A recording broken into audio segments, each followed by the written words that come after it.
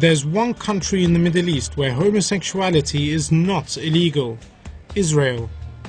Many gay Palestinians end up seeking refuge here because of persecution from their family and friends in the West Bank and Gaza. Few were willing to speak about their experiences. After days of searching, we found Rami, not his real name. He lives in hiding, terrified of being returned home. Now 23, he was first attacked when he was 12 years old.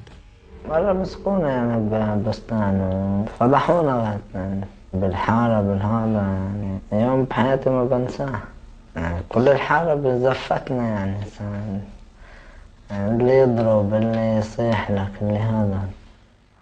He fled to Tel Aviv from his home in the West Bank, but he missed his mother and returned.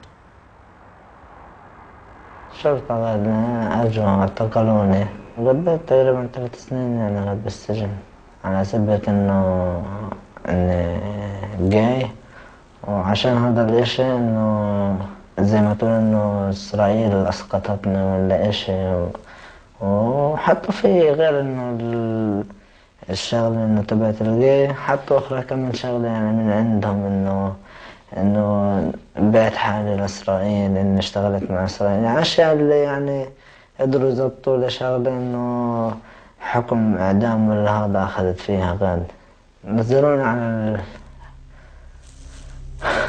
على السجن غاد عادت تقريبا 3 سنين بس 3 سنين اصعب 3 سنين بحياتي ما وقتهم انك تفوت كطفل على غابة مليانة وحوش وبدك تدبر حالك غاد. Rami, now 15, fled back to Israel as soon as he was released from jail. في محل هنا اتجهت له سويت غير مقابل مصالح كان يعني زمان ايام اول ما هربت فيش بني ادم بحب هاي الشغلة فيش بني ادم بيكون حتى ولو انه فيها مصالح بس بتدمر بحالك يعني فوق كل الدمار اللي انت فيه بتجيب لحالك اخرى هم. Rami worked as a male prostitute to make a living until he found this place. Shaul runs this center. Oh, this is David. Welcome. And we have several activities and service that we give to the community, from legal service, trying to persuade people to vote against discrimination laws.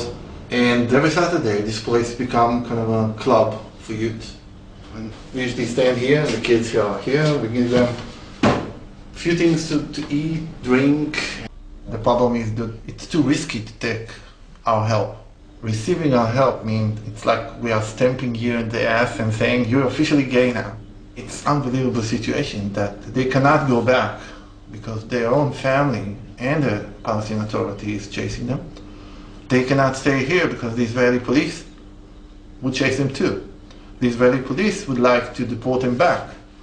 The Palestinian Authority, police, security forces, as well as their own family, close family, would want to hurt them, sometimes even kill them, just because they're gay.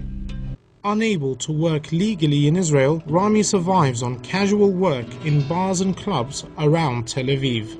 ما في أيام تصحى 18 19 20 ساعة وبدك تضلك واقف ما ينفعش إنه تخاف إنك تخسر محل الشغل تخاف إنك توصل لوضع إنه معكش بكرة تاكل وين أروح إذا أنا ما جيت شغل وين بدي أروح ما أنا بعرف 2 زي هيك كانوا هنا وقرروا يرجعوا ما انعدموا الله يرحمهم خلص اللي بده بيوصل هنا ما ظنيش يرجع فاش طريق رجع أحلام بسيطة إنه أعيش بني آدم عادي إنه أكون حر باختياري الناس تقبلني